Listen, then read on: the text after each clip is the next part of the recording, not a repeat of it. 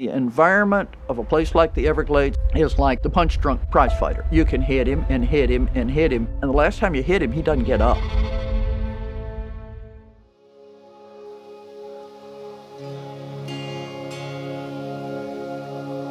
The Everglades are just this beautiful, crystal clear water, the slow flow, magical solitude, fresh water to the coast, to a little bit offshore, species that migrate through. I mean, it's just an amazing ecosystem and all driven by water.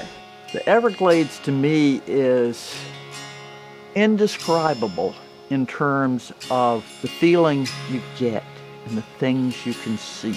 All these fantastic wading birds that look like they're out of some strange movie or something, and all these big alligators.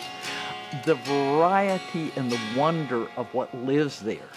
As a guide, you watch the water.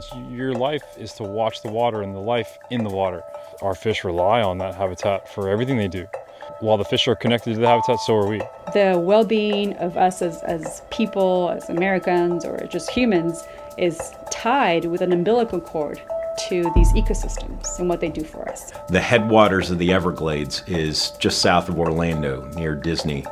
Rain that would fall that far north would make its way down the chain of lakes, down the meandering Kissimmee River and its floodplain. It would flow into Lake Okeechobee.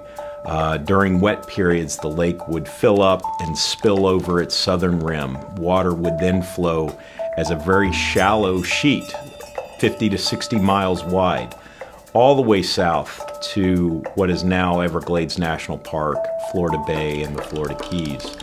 And where we interrupted that flow primarily at Lake Okeechobee, not allowing the lake to spill over to the south, and instead diverting that water east and west is really what changed the ecosystem all the way down to Florida Bay and the Florida Keys. And just looking at it, you can tell it's not as clear as some of that water that we passed over. There was a massive seagrass die-off in Florida Bay. Over 40,000 acres of grass died because the salinity got so high due to lack of freshwater flow from the Everglades.